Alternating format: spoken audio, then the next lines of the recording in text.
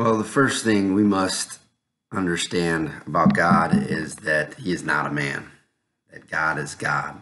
That's probably the first and most basic truth that we need to learn, and hardly anybody knows it.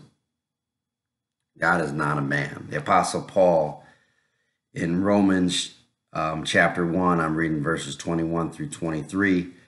For them to be faithless, defenseless, because knowing God not as God do they glorify or thank him, but vain were made in their reasonings and darkened in their unintelligent heart. Alleging themselves to be wise, they are made stupid, and they change the glory of the incorruptible God into the likeness of an image of a corruptible human being. All these people who think they're so smart, they don't have a clue who God is. Later in Paul's letters, he says that people are always learning, but never coming to a realization of the truth. This is part of that realization that God is God and that he created everything, he controls everything, holds everything in place, and has designed his plan to bring all of creation back to himself through the death, entombment, and resurrection of his son, Jesus Christ. That's his plan. It's set up. It's going exactly the way he planned it, and it'll end exactly the way he planned it to end. There are no surprises. There's no plan B. Even evil, God created it and uses it for a purpose. We can't understand how great things are going to be or understand joy and life if we don't experience pain, sin, and death. And God said in Ecclesiastes that our experience as humans on earth is an experience of evil. We have to go through the evil and the pain first and the death first to understand and bring for us a greater joy and appreciation in what our future with God is going to be when there's no more death, no more sin, and nothing but joy for us all. That's God's plan. When he was in the garden after Adam and Eve sinned, he came in, God, and it was like, hey, Adam, where are you? He said that in scripture, that God was saying, Adam, where are you? Do you really think that God did not know where Adam was? No, God in scripture condescends to us. He's so mighty and powerful. He's everywhere. He's invisible.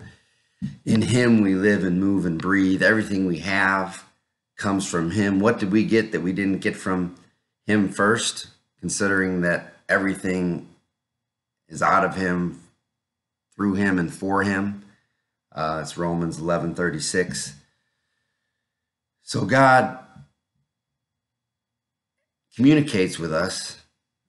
He steps into creation and he condescends, meaning that he talks to us on our level. He did that in the Old Testament so that people will understand. It's like us talking to a dog. You know, we go, hey boy, come here. Oh, that's a good boy. That's not how we really talk, but we have to condescend to the dog to get it to understand us.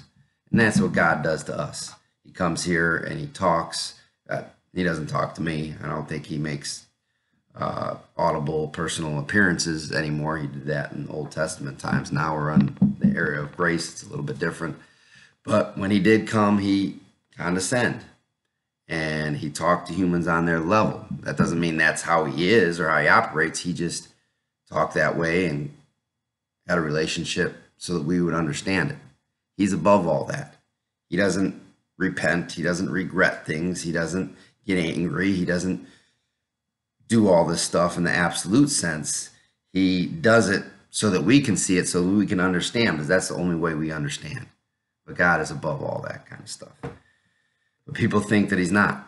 They think that he's watching, waiting to see what we're going to do, and then he adjusts to us. No, that's not the case. And this is really one of the big first public speeches that the Apostle Paul gave here in Romans. And he's telling people that God is God. And he is not a man. And that's a truth that is lost today, because we think that God created people and then he's helpless to see what they're going to do next because he gave them a free will. Well, there's so much scripture that completely destroys any possibility of free will. Ephesians 1:11, God works all according to the counsel of his will. In Psalms, he created each one of our days and wrote them down in his book before one of them came to be. All is of God. It's scripture after scripture. I'm going to go through those here later, but the first truth we must understand, if we're going to know God, is that God is God. He is not a man.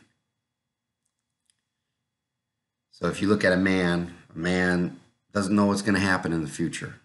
He makes mistakes. He does certain things. He reacts to what happens around him. God reacts to nobody. He created every detail of everyone's life. He set everything in the motion, and it is going exactly according to his plan as he holds it together. And his greatest demonstration of love was his embodied son, Jesus Christ, coming to this earth, living, being tortured for us, dying, being entombed, being dead for 3 days, and then resurrecting, so that this death, entombment, and resurrection will be applied to every single human being. Yes, he gives belief to certain people first, and they come in first, and they help the rest come to an understanding of this truth. Others who don't believe this, who God didn't give belief to, they will go through severe judgment based on their lives and what they did. Yes, people will be judged. But when people are judged, they learn righteousness.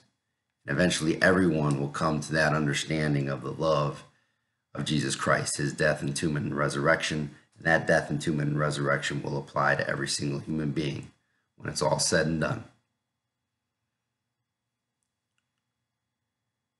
And no human being can thwart that, because God set it in motion. He put all this, all the crap, all the evil, all the things that seem to be random, all the death, that's all a part of his plan, so that when he gets rid of all that and he brings us all out from this life into the next 1,000-year kingdom, the new heavens and the new earth, and then after that, the consummation, where we're all together, we're going to have a joy and an appreciation and an understanding of God's love that's so much deeper and greater, because we went through the experience of evil, sin, and death.